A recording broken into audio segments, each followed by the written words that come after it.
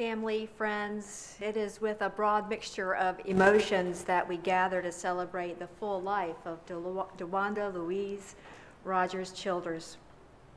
There are many things to grieve today. Jim's death was not very long ago, and Michael's just over a year. And when grief gets stacked like this, it makes it even harder. It's not just painful, but sometimes it can be overwhelming. And the support that you have provided each other already in the past will continue to be important to you as you move forward into the future. So I'm thankful that you're a close family and that you will continue to care for each other through this time. Whether the emotions are sadness or grief or gratitude or regret or peace, all of those emotions are allowed and invited. Sometimes they're all tangled up together, but I want to encourage you to not feel any kind of shame for the way that you're feeling. This is a difficult death to deal with. Someone that you've already been grieving because she hasn't been who she was for the last few years. But now this is an even a greater blow. And again, it's stacked. So just want you to know my support. You've got other people here who care about you and those who couldn't be here to care about you and support you as well. I encourage you to treat yourself with the same grace and love that Dawanda would have treated you. You heard only one of the 3 songs that were meaningful to the family that were played in here. Celebrate Me Home was the last one. Just prior to that, some of you may have heard Wind Beneath My Wings by Bette Midler. The chorus for that is, did you ever know that you're my hero? You're everything I wish I could be. I could fly higher than an eagle, for you are the wind beneath my wings. That's a beautiful image. The wind beneath my wings describes a person with unusually beautiful and sacrificial and unconditional love. It's a person who lifts others, even though that means being lower and sometimes invisible. It's a person like Dawanda Childers. The wind beneath my wings is a person skilled at caring for people, even when that doesn't translate to caring for plants. The wind beneath my wings is a person who mothers her younger sister, making sure she had the right clothes and the right shoes. The wind beneath my wings is a person who bakes cookies for her children or grandchildren to share with their friends. The wind beneath my wings is a person who stands guard in the hallway for Gizmo the cat to do his business uninterrupted, while having no idea that she's the interruption. The wind beneath my wings is a person with such depth of responsibility that people could leave their children or pets with Dawanda and go watch other activities with not one whit of worry. Dawanda shows us that love is so much more than an emotion. Love is action. It's self-sacrifice. It's attitude. The Apostle Paul wrote, love is patient. Love is kind. It does not envy. It does not boast. It is not proud. It does not dishonor others. It is not self-seeking. It is not easily angered. It keeps no record of wrongs. Love does not delight in evil, but rejoices with the truth. It always protects, always trusts, always hopes, always perseveres. This godly love radiated through Dawanda and made the world a better place for everyone she encountered. It's the love that you will carry on because she has loved you well. One of 2 songs we'll hear during the service today is called Bittersweet by the Zac Brown Band. As you listen to this song, picture yourself on a boardwalk at the beach, drinking a toast to Dawanda, and recall the many ways that she showed God's amazing love to you.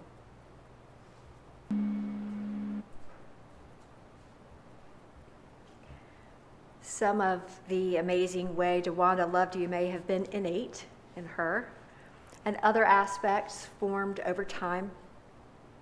She was raised in the Church of the Brethren, which focuses on the love of Jesus and his work as a peacemaker. One way Dawanda kept the peace was by spoiling her first child, Michael. He got everything he wanted, according to his sisters. She also kept the peace by agreeing to get Michael Fluffy the cat after he was not impressed by getting a sister.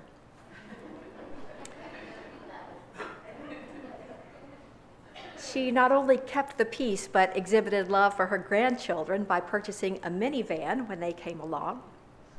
As they got older, she was very patient with them, loved being around them, helped them to feel her love as well. She would play the same game with a grandchild 50 times, losing every time. She didn't want them to lose because then they would be hurt, and when they hurt, she hurt too. A diminutive body, but a very large heart. She was compassionate without being suffocating.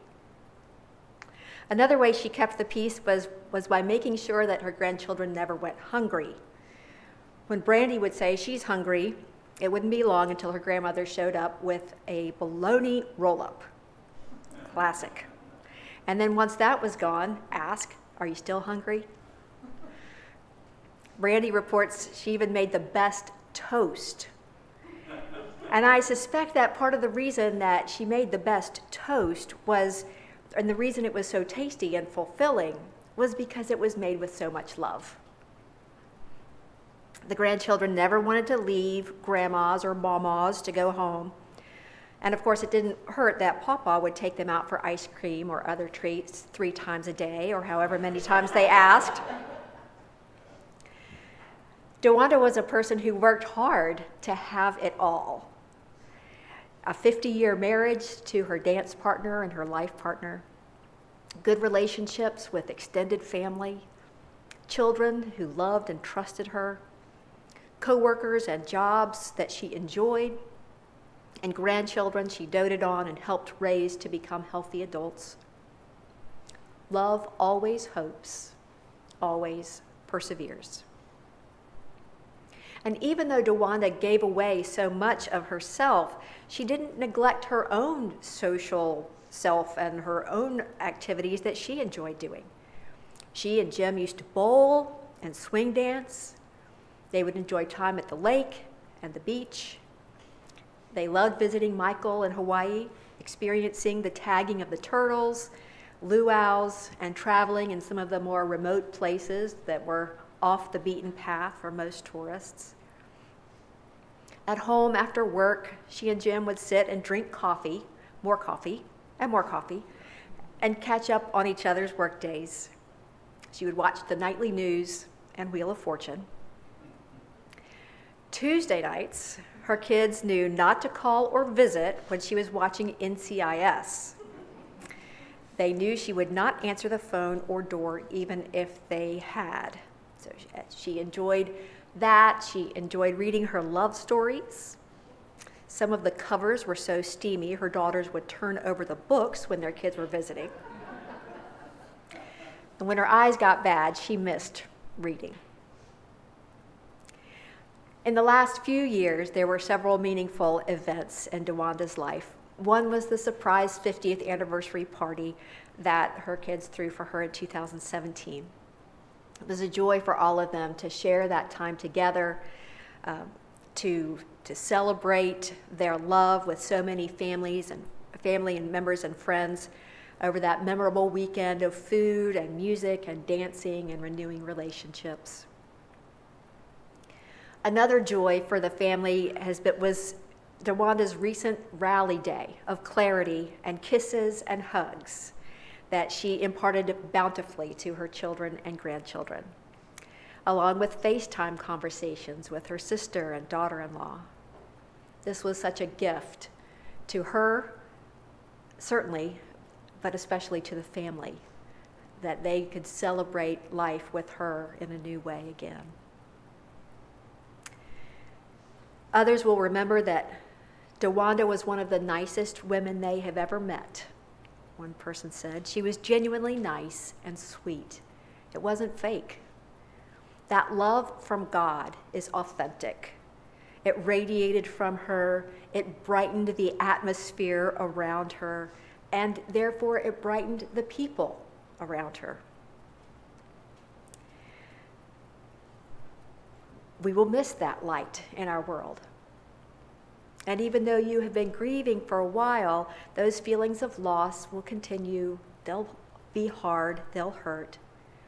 And so you can reach back to those memories of comfort, as well as the image that Ed Sheeran paints for us in the song Supermarket Flowers. God has been waiting for Dawanda and now has welcomed her home.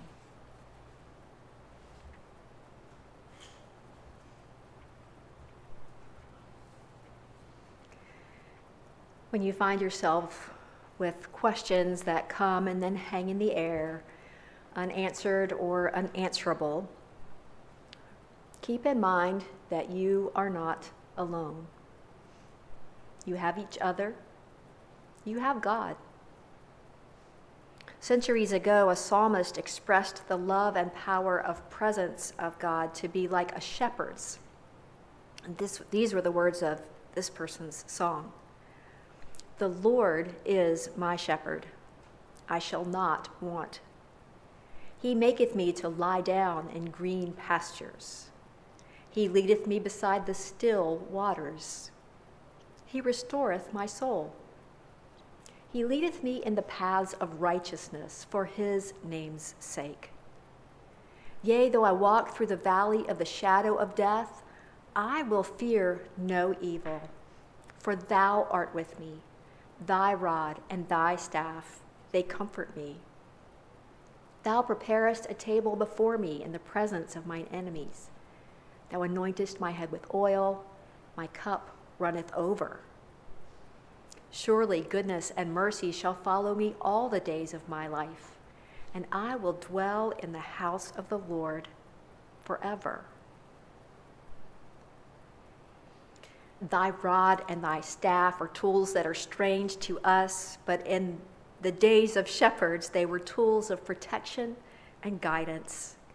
And they remind us that we are safe from predators like anxiety and fear and regret.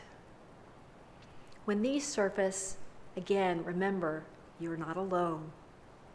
It may not be easy to reach out, but it is possible. So I encourage you to open yourself to those who want to support you and help you through the seasons of grief and the seasons of life. Let others share the burdens with you as you find hope together in memories of Dawanda. The family would like to thank all of you who have come for your presence today, for your love that you have shown to the family. I encourage you to continue to support each other as you tell stories about Dawanda, whether you laugh or whether you cry or whether you do both at the same time. That's okay. That's a part of grieving, and that's a part of celebrating her meaningful life too.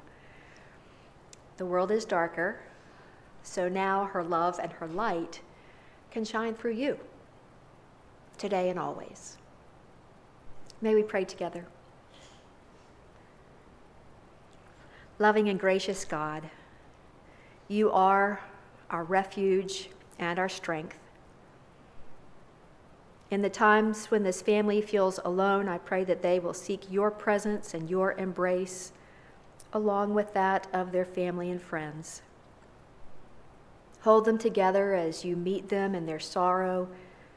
Help them to feel your grace and hope so that their fears will be dispelled by your love, their loneliness eased by your presence, and their hope renewed by your promises. Lord of heaven and earth, we thank you for all who have finished this life loving and trusting you, for the examples of their lives, for the life and the grace that you gave them, for the peace in which they rest. We thank you for a reunion of Jim and Michael and Dawanda. And we thank you for the life of Dawanda and what her kindness and love have meant to this family and to so many others. As we seek your support and honor her memory, make us more aware that you are the one from whom comes every perfect gift, including the gift of life. Through Jesus Christ, in whose name we pray. Amen. Our service will conclude at Blue Ridge Memorial Gardens.